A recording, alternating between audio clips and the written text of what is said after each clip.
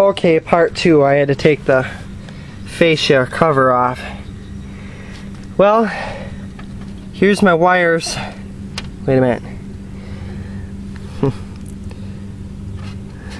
Here are my wires, and as you can see, you want your red and yellow coming off the radio to be on this here. And as I showed you in the other video, I have a master switch back here, which means presets will not stay set. It will be as if I unplugged the battery every time if it was plugged into a car.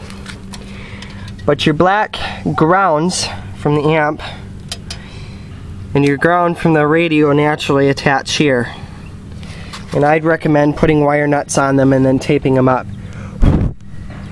This prevents wires from getting loose. And if you can, actually, take and braid your wires together. Not twisting them, I'm talking about spreading them out so they're frayed, and then fitting them into each other and then twisting them.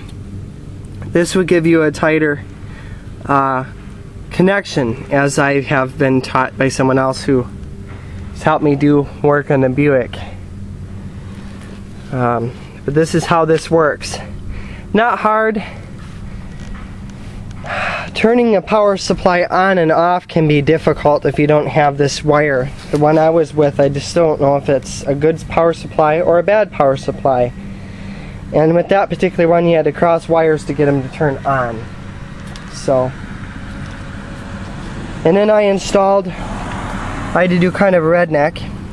I had to install this fan back here off of my IBM tower that I scrapped, because you get tremendous amount of heat. With the GM stereo I was going to stick in here, it had its own little fan back in that corner. But of course, this plays, or I thought played, MP3s, so I could have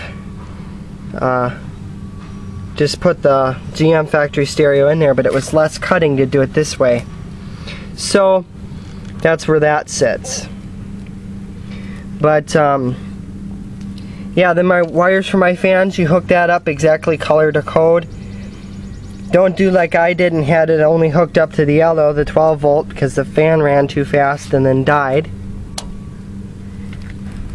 But that it has a little bit of extra airflow to suck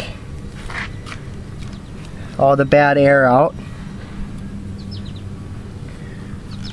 Not bad. I may stick an amp in here. We'll have to see what happens. I need a lot more powerful amp power supply to do that. But we'll have to see what happens. Alrighty guys, take care.